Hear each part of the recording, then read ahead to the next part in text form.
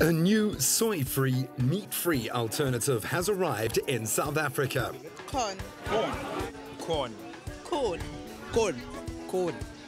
Corn. By the end of the week, South African food lovers will all know the name Quorn.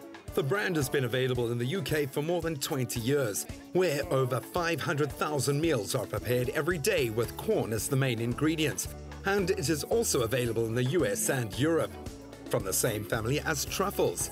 That's naturally low in fat and high in protein and dietary fiber. Plus, it contains all the essential amino acids found in other forms of meat. Dr. Tim Finnigan, Quorn's Director of Research and Development, says it is quite the discovery. There are 9 products in the range available in South Africa. The true test, though, is the taste. It does really taste like chicken. Because they said to me a corn fritter, and I went, corn doesn't look like that. But it really, really does taste like chicken. Flavor very nice. Barbecue. I'm tasting barbecue and the texture is nice as well. It tastes like chicken. It's fantastic. It's really good. The texture's very palatable. And yeah, I'm enjoying a mini hamburger now. It's lovely. What an occasion. It's great to bite into something new on our shores. What a fantastic launch it was yesterday, and definitely something that's going to take the country by storm. Well, Quorn is the world's leading brand in soy-free and meat-free products, and joining us this morning is one of the main people behind this incredible new food source. Quorn's Director of Research and Development, Tim Finnigan, is here to tell us more about this internationally renowned range of sustainable, healthy foods. Good morning, Tim. How are you? Morning, Leigh-anne. I'm great. It's really good to be here. And I promise you, I haven't brought the weather with me. It's such a disappointment. I know. Yeah. I'm sorry. Hopefully it'll get better. Well, yeah. Well, I certainly am having a fantastic time because I've recently had the chance to taste this amazing product. But before we talk more about it, tell me more about the name Quorn. It's quite a peculiar name. Where did it come from? Well, we think that the name goes back to the 1960s, which is where the idea comes from. And we think that one of the team at the time, which is even before my time, must have lived in Quorn, which is a village in Leicestershire in the UK. Yeah. So it kind of had some sort of connection. It's got a memorable name, I think, but actually what we really want people to remember is the great taste and texture of Quorn Foods. I absolutely think that that's going to happen as well. Now, Tim, why the decision to launch the product in South Africa, and why has it taken you so long to do that? I know. Well, quite simply, I think, because consumers were asking us that they'd seen what was going on in the UK, they'd seen what was happening in other countries. They'd seen these sort of great, healthy new foods that were coming along, and they just said, look, why can't we have this in South Africa? Yeah.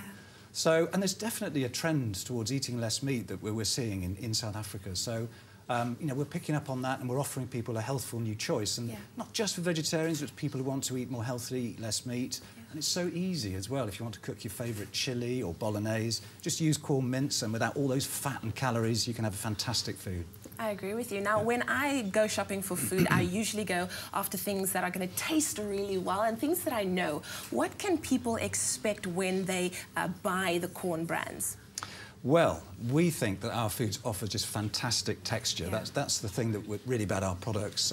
Our chicken is just like, you know, real kind of meaty texture, which people love. Yeah. But most importantly, I think, it's the versatility. You can cook all your favourite meals, just not loaded down with fat and calories. There's none of that taste that sometimes you get associated with soy products. Yes. So that's really important, I think, because we want to try to help people, you know, eat less meat. People want to do it. They're saying, now, how can we do this? So, Quorn mince, great. You know, just cook your favourite chili, but use Quorn mince. I love that. And it tastes just like mince. I mean, I had the opportunity to taste it yesterday.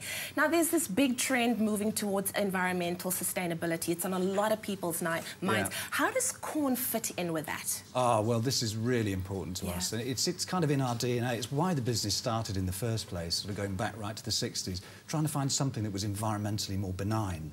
And the way that we produce our Quorn is just fantastic. And we've worked with a number of universities, with Carbon Trust in the UK, just to really try to put some numbers to this. And we're finding that Quorn mince, for example, has up to 10 times less embedded carbon than beef mince. Yeah. You know, it's a really powerful story. So not only is it better for you, it's better for the planet as well. Yeah. Now, I know there's a lot of people that embrace meat-free Mondays. Is Quorn suitable for everyone, or is it just something that vegetarians need to eat, or can anyone enjoy this? Well, pretty much anybody, but and we would say that if you've got an intolerance to egg, then there's some egg in our products, so you know you shouldn't eat Quorn maybe. If you don't get on with mushrooms, maybe not.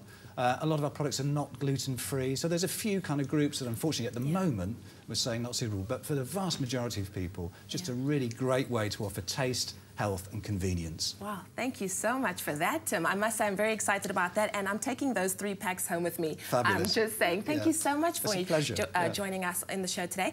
And I'm sorry about the weather. Really sad that it's raining. Oh, I am. Well, it's like being at home. This is barbecue weather at home, or braai weather. Oh, fantastic, fantastic. Are you a fan of beach volleyball, though? I love volleyball. Wow, there we go. From someone who loves beach volleyball to 3 beach volleyball enthusiasts. Let's go and find out more about the sport.